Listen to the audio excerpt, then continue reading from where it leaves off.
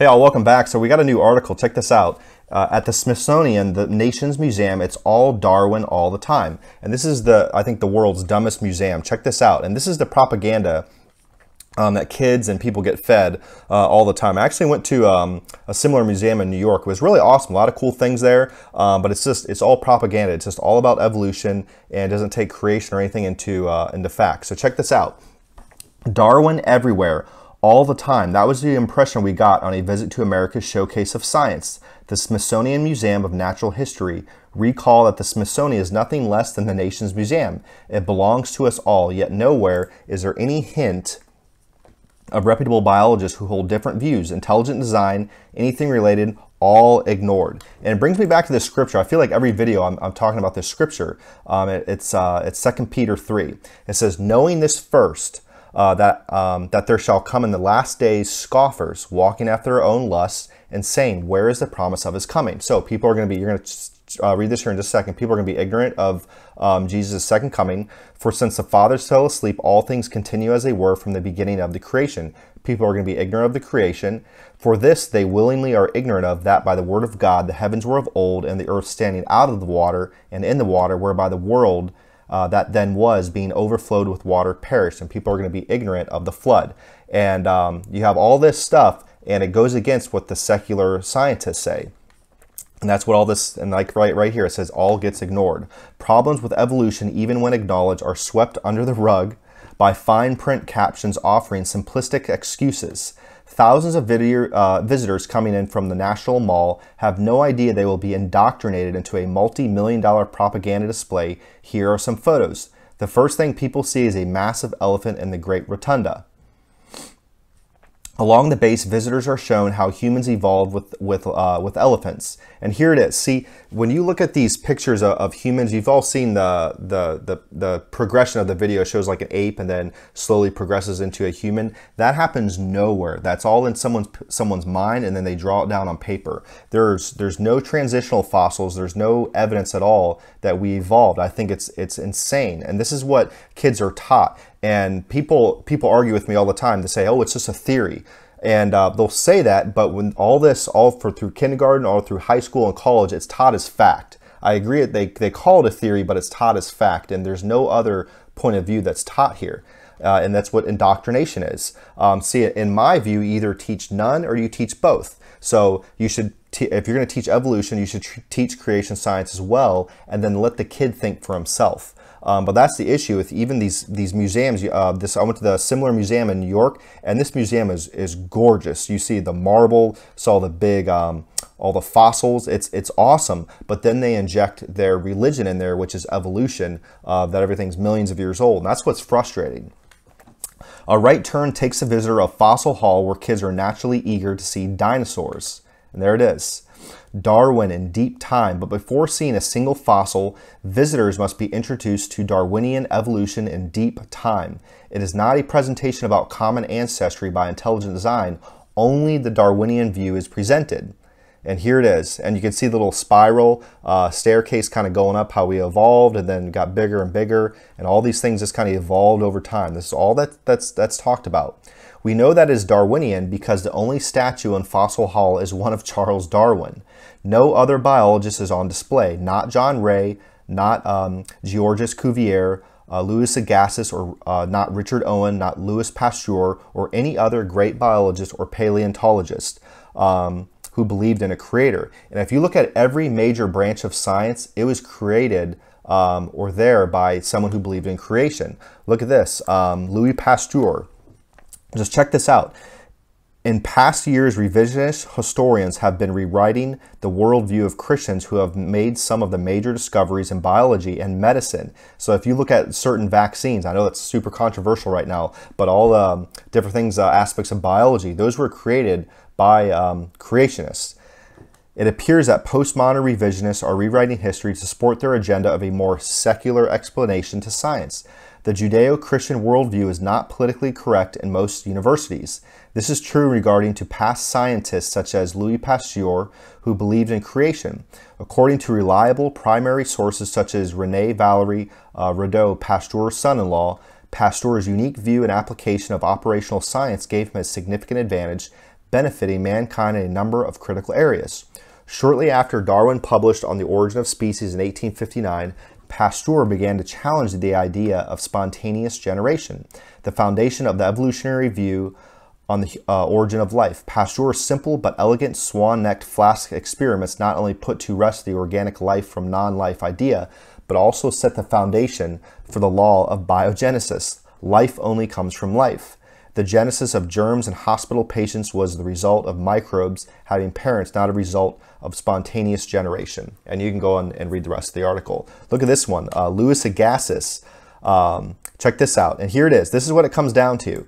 In the 20th and 21st centuries, the resistance to Darwinian evolution, his belief in creationism, and the scientific racism implicit in his writings on human polygenism have tarnished his reputation and led to controversies over his legacy. And that's what it comes down to, because it contradicts what Darwin said. And the thing with Darwin is, I think at point he was like a Catholic priest or something like that.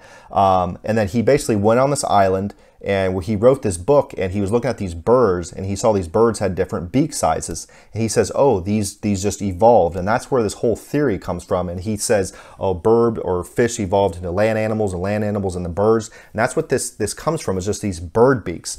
But if you read the book of Genesis, it says multiple times, I think 10 to 15 times, that animals will bring forth after their kind. And so you have people with brown hair, blonde hair, black hair. You have people with blue eyes, brown eyes. These are just variations within the gene code. This isn't evolution on a macro scale. The Bible tells us this will happen, but you've never seen a lion, turn into a giraffe, or a human turn into a fish or something. That's a religion. If you want to believe that, you can. But this is what's shoved down all the kids' throats, is indoctrination. We're not educating kids. And kids, when they're very small, they'll believe anything, so you got to be careful. Let's jump into here. It's all Darwin and only Darwin everywhere in the museum. Smithsonian Magazine confirms this purpose. The quote is a unifying theme of the hall and centers around the idea that life on Earth is forever changing, was changed in the past, and will change again. That's also why a bronze statue of Charles Darwin sits at the center of the exhibition. With his notebook in hand, the sculpture of Darwin is seated on a bench, and if he's just exhausted himself touring the show, sit down beside him and take a look at the open page of his journal. There you'll find recreated his first ever sketch that he made of his tree of life. See, it came from his imagination. He totally made this up. And I'll tell you what, the devil's doing a fantastic job fooling people, and that's what he did. I think this is probably one of those dangerous things that's ever been created, is the religion of evolution. It's insane to me. With ancient creatures branching off to modern day animals, this was the catalytic moment when Darwin realized with all certainty that all plants and animals are related. And even before Darwin's time, creation is what was taught. And then as soon as this comes out, the floodgates just opened, and this is the only thing that's taught now. Mr. Darwin is staring up at a huge quote from The Origin of Species towering over visitors to Fossil Hall. It says, "From so simple a beginning, endless forms, most beautiful and most wonderful, have been and are being and evolved."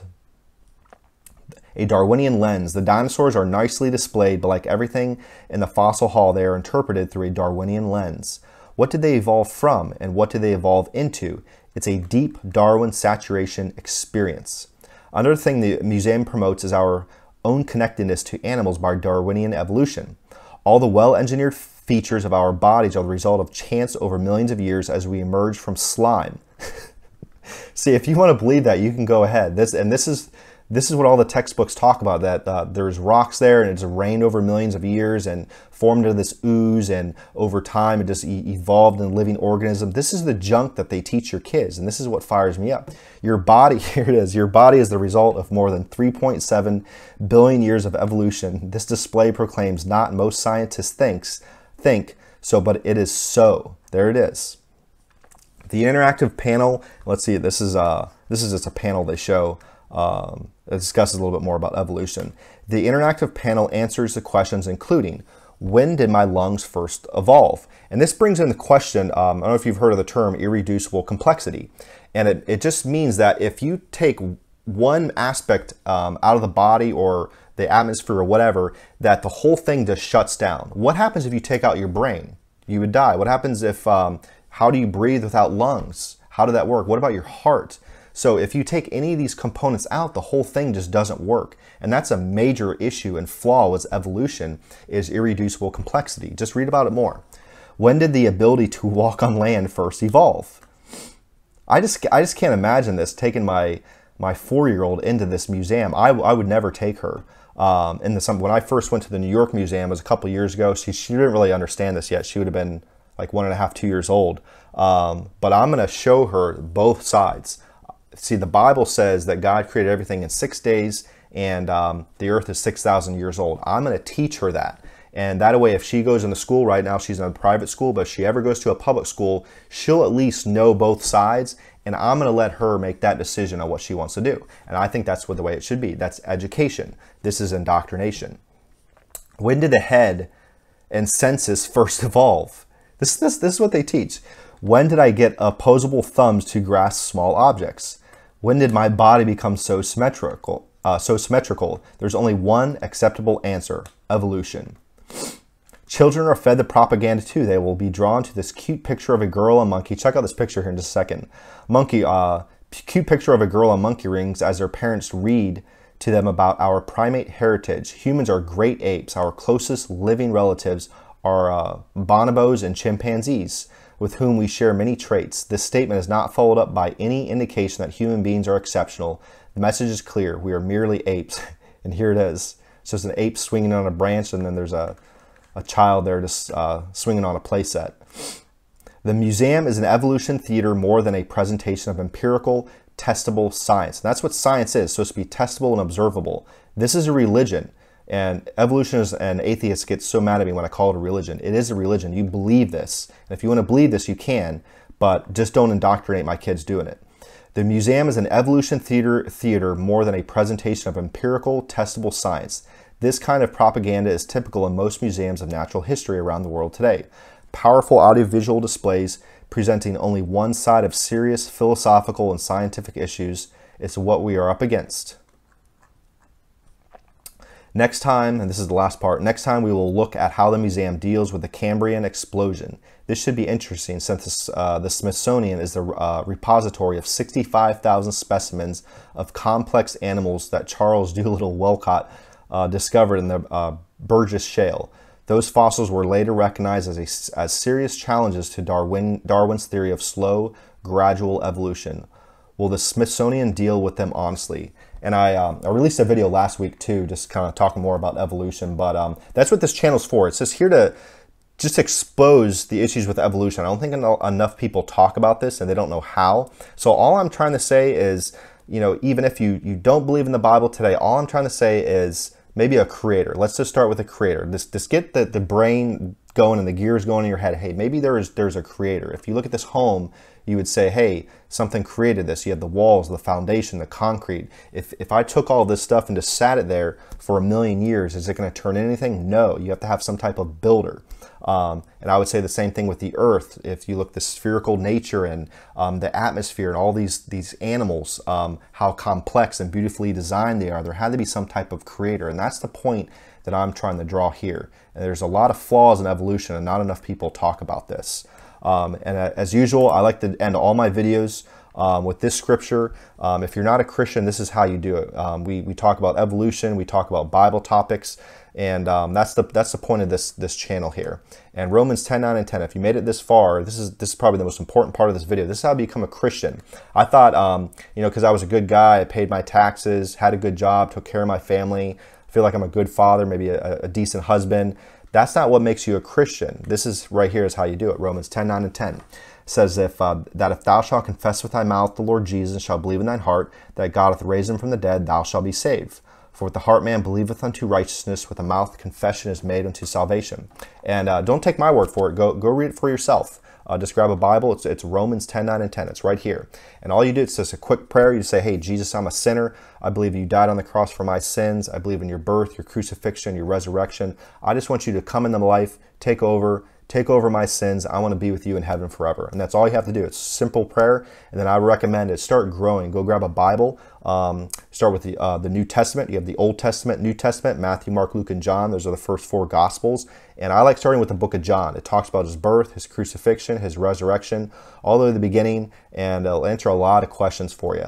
And then I also enjoy reading the book of Genesis. That's a powerful book. And a lot of people can't defend the book of Genesis. And that's what this channel is here to do, is just show the different point of view, that there's more than one view. And research it yourself. You might be skeptical. Go read a book by Lee Strobel, Case for a Creator. Fantastic book. So that's it. That's all we're trying to do. And new videos come out every Monday. And if you haven't already, like, subscribe, share. It's the best thing you can do to get this channel growing. And we'll go from there. See you guys next week.